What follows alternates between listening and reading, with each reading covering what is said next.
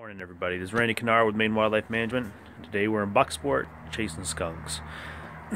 So on this particular job, with this really nice solid foundation, but there's a section in between the two, between an addition here on the left and the main house, where there's just a bunch of little stones put in place.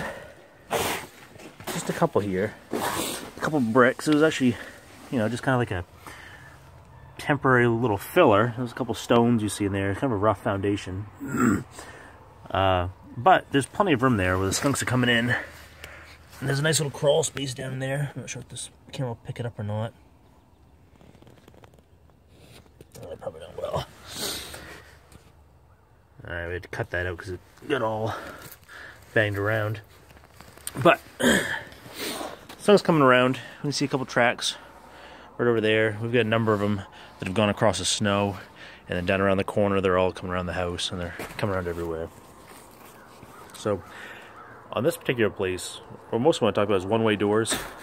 There's a lot of advocacy online for folks to use one-way doors, and they do work in some situations. In this particular area, we can use a one-way door.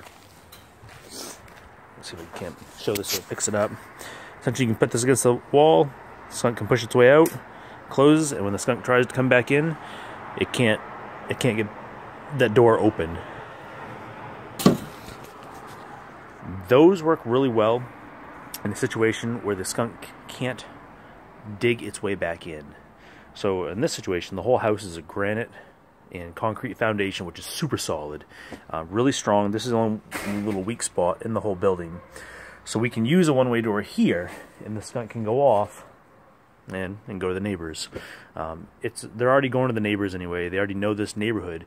So using a one-way door in this situation is actually far more humane than trapping and removing and relocating. When you relocate an animal, it has to fight for food, water, shelter, compete with other skunks. And here we're at the end of March, but they're still dealing with snow. The ground's still frozen. There's not a whole lot of food around. So keeping them in their home range as is, they know where all the food supplies are. They know where all the bags of dog food, the compost piles, someone's trash they've left around. So we're much better off for the skunk to just put a one-way door on and let them go to the neighbors. It doesn't work every situation. Sometimes you get jobs where you can't really effectively put a one-way door on. You can't really seal everything up, or there's a high chance of the skunk's just burrowing back under. You know, it's just a waste of time and money, resources. But in this one in particular, we can set up the one-way door, so we'll get it hooked up and give you some pictures of that, and get these skunks here in Bucksport moving on to the neighbors. So, alright, let's get to work. Alright, so our one-way door is now set up. We'll get this piece of wood on the top, just because we want to keep any of the melting snow that's coming off from dripping on there and then freezing on us and freezing our trap up. But simple one-way door. So it opens up as they push through, closes, and they can't get back in. They don't negotiate it, because in order to open that door up, they actually have to stand on the cage itself. And because they have several other places that they can live in around the neighborhood, they don't bother trying to work that hard. Now occasionally you get one that does try really super hard. If you have a home where it's not a solid foundation like this concrete foundation, it's more of a shed, ground's really soft, they're going to try really hard. We may have to come and trap them, relocate them. It does happen. This isn't an all or nothing every time fix. But when we can use it, a situation like here, they can go to the neighbors. They know where there's all. I've seen several sheds up the road where there's gaps so they can come in. You can see old granite foundations just up the road here at other houses, where you can see where it looks like skunks have already started to be digging a little bit. The ground's still pretty frozen, especially on this. We're on the north side of the house. Lots of snow. The ground's gonna be frozen here for a while. It's just starting to soften, hardly at all. But this isn't the only den in this whole neighborhood. I mean, male skunks will travel up to 1 mile in a night. A square mile is huge. You know how many houses are in a square mile here? I have no idea. 500? I don't know. It's quite a few.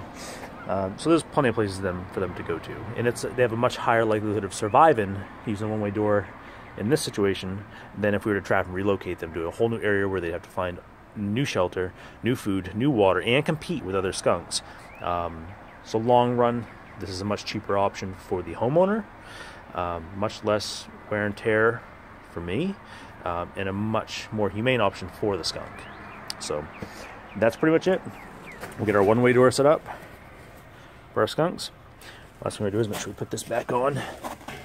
And that's just really to keep, we got water dripping.